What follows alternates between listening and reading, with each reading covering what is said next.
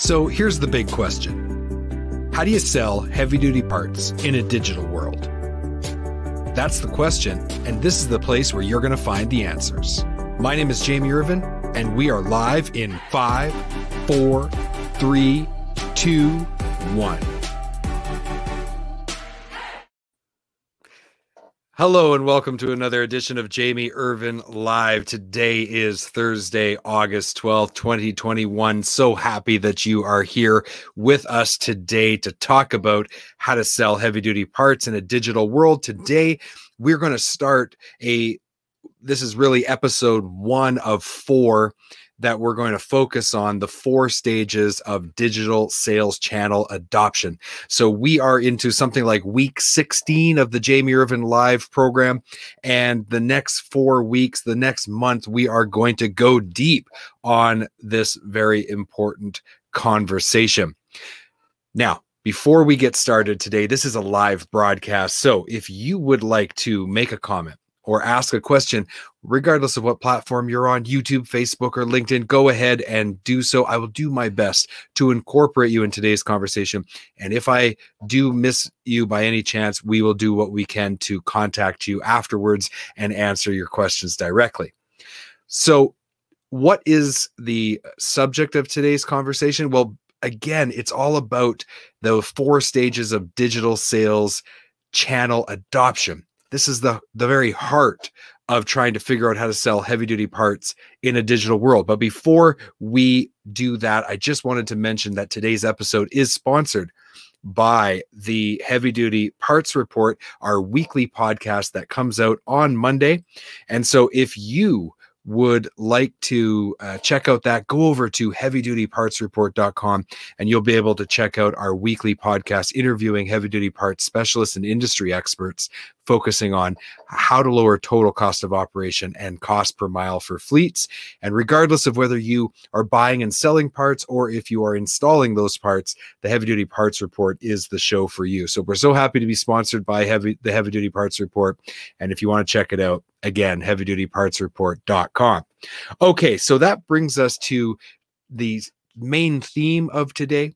We're going to, over the next month, break down the 4 stages of digital sales adoption, setting up a digital sales channel in your traditional heavy-duty parts business. Now, these 4 stages are applicable regardless of whether you're a manufacturer who is going to do business-to-business e-commerce and have a digital sales channel that caters to their distributors, or if you're a distributor and you want to sell directly to the owner-operators, the truck drivers, the repair shops, mobile mechanics, and the fleets with repair shops. So regardless of whether you're B2B or B2C or a combination of both, these 4 stages are applicable to you. Today, we're going to focus on online content. This is considered stage 1. And really today, I want to talk about why that is, what you need to do, how you should go about it, and then we will move on next week to talk about the other 3 stages, which, by the way, if you're curious, is e-commerce, Salesforce Alignment with stage 3, and stage 4 is complete digital transformation. So I'm really excited about talking about those. But let's get back to today's conversation, online content.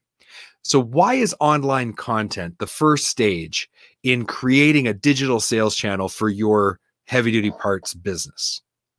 Well, it's twofold.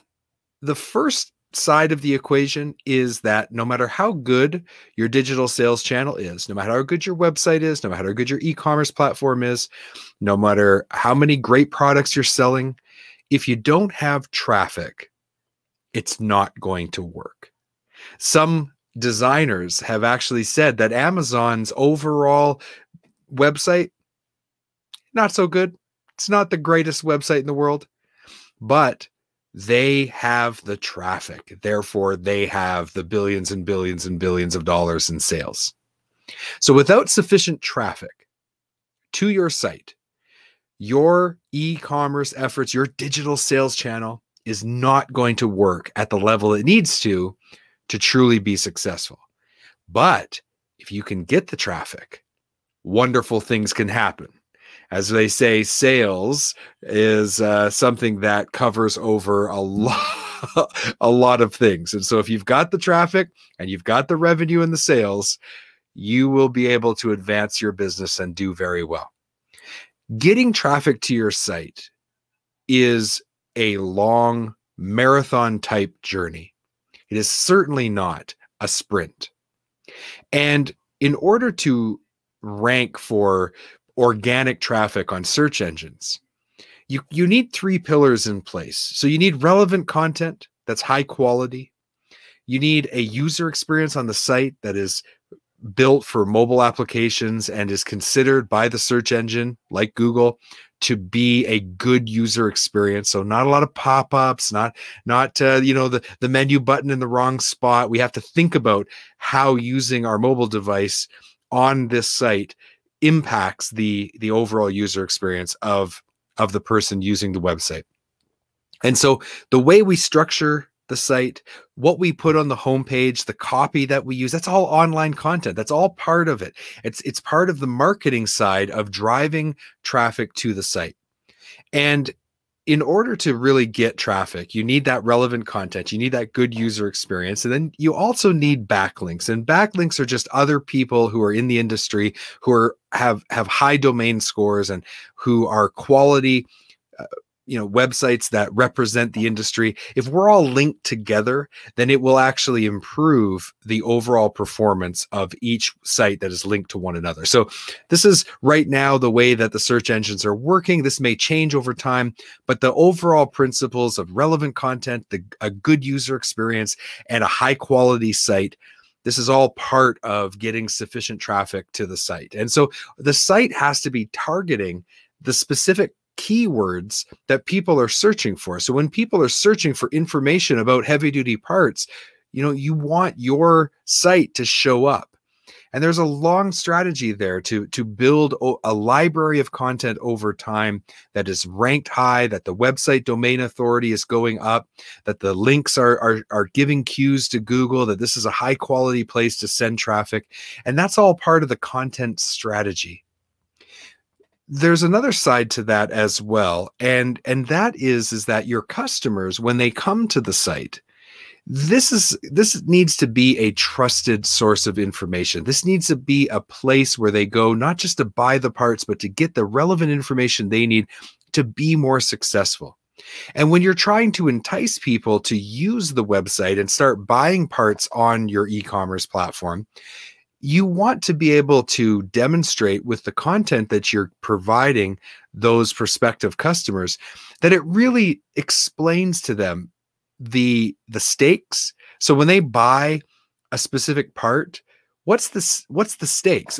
If you buy a low quality part and you break down, what's that going to cost you? If you buy a high quality part, it's going to last longer. What's the economic upside to doing that? So we want to be that trusted source, that guide that helps people to make good buying decisions. And so right from the homepage where we're enticing people to start using the website, right through to when they start doing searches for specific parts, or they read blog articles or watch videos about specific categories of products, they're viewing this site as a trusted source, as a place they can go to be more successful in their business. So that customer-centric content is so critical to making all this work. So there's many facets to this, but this will all, if you do all of these things together and you do it for a long enough period of time, this will enable you to drive traffic to your site, traffic that will actually convert into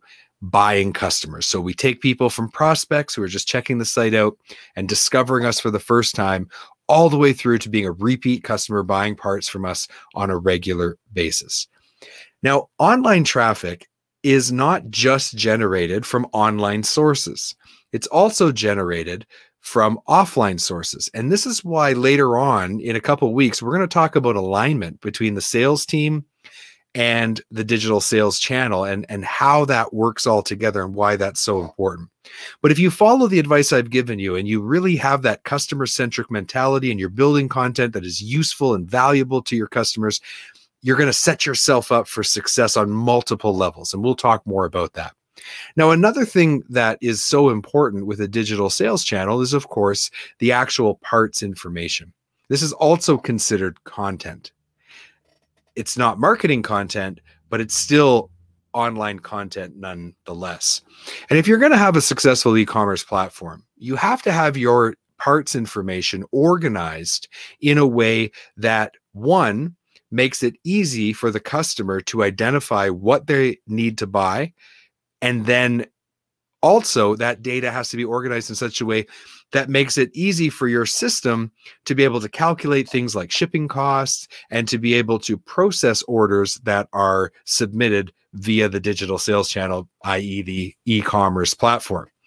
So that part of the content game is extremely, extremely intensive, because oftentimes we're exporting information, raw data from our ERP. So when I was selling heavy duty parts, a lot of the companies I work for, they use Carmack. And in there, we had part numbers and cross-reference information and descriptions, and we had pricing matrix and those things. But that doesn't necessarily translate into a good experience for someone online using e-commerce.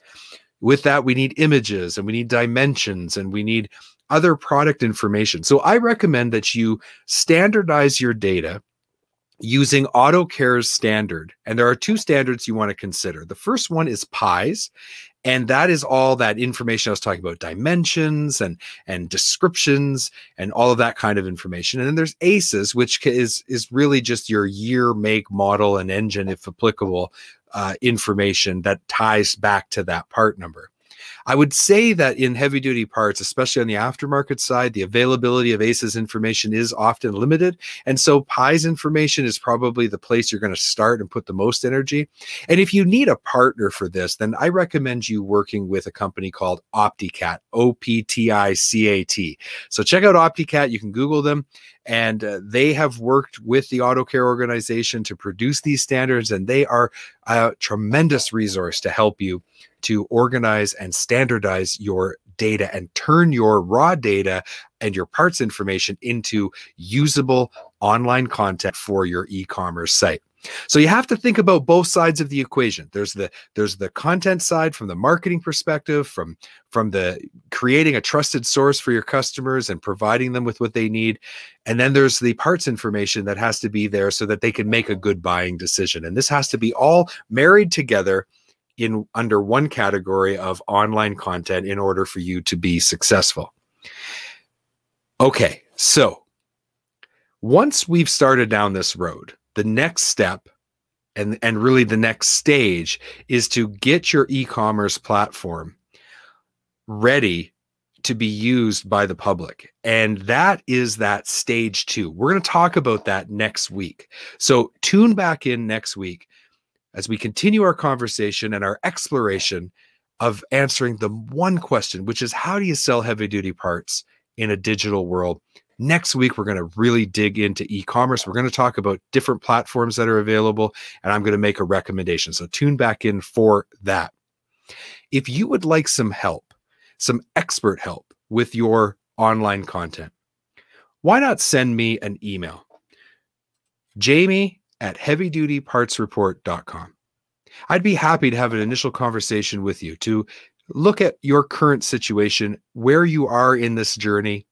And me and my team have developed expertise in helping companies just like you develop the necessary online content to successfully incorporate a digital sales channel into their business model. And this is a lot of what we're doing with our clients right now.